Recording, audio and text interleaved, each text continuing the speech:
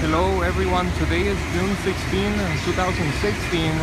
I am in Lower Manhattan at a park called City Hall Park. This is where City Hall is located, where our mayor, Bill de Blasio, works. I'm here today because there's a very powerful exhibit that is installed on the grounds of City Hall Park. It's called The Language of Things.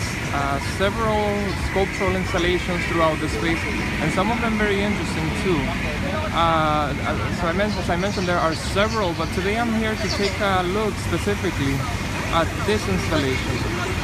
These four poles that you see with the microphones on top emitting that very weird sound. As I get closer to it, the sound is going to get louder. And that's because that sound is part of the exhibition. Let's take a look at the sign over here, talking about what the exhibition is about. It's called Ring Angels, created in 2014 by artist Chris Watson. This sound installation features the noise created when thousands of flocking starlings moving in close formation. It calls attention to the unknown matrix of information and signals that move rapidly through the flock and enable the fluidity of the starlings' flight patterns, presenting the rhythm, timbre, and language of a world we live alongside yet can never fully experience. Yes, we can never fully experience this world because they are usually flying.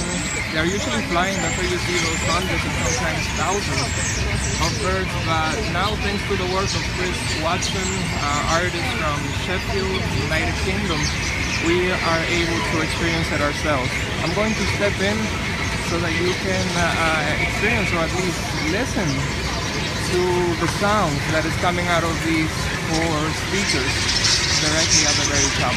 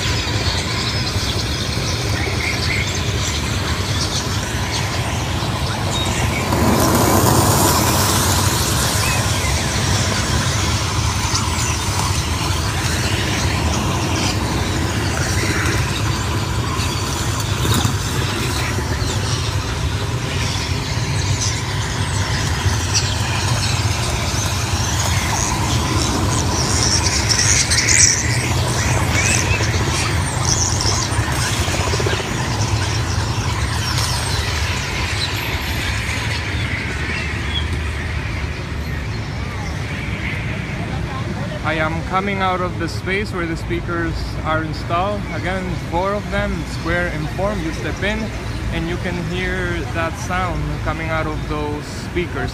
The sounds of these birds, of starlings, flying together in formation, and as they fly and move about, they generate some very interesting shapes as well. So it's an audio. We basically usually get the visual experience, but there's strong audio involved. Usually the audio we don't experience because they're flying up. So here we got it, here we experienced it. Alright, if you find yourself in New York, this exhibit is going to be running up until September, I believe September 2016. It's been up since June. Several other sculptures, so stay tuned to 5D Guide, like the Facebook page, and in the days to come you'll see more videos on other powerful works of art that are exhibited in the public spaces of this incredible city. Have a wonderful afternoon or morning, depending where you are and when you are watching this video. Bye bye.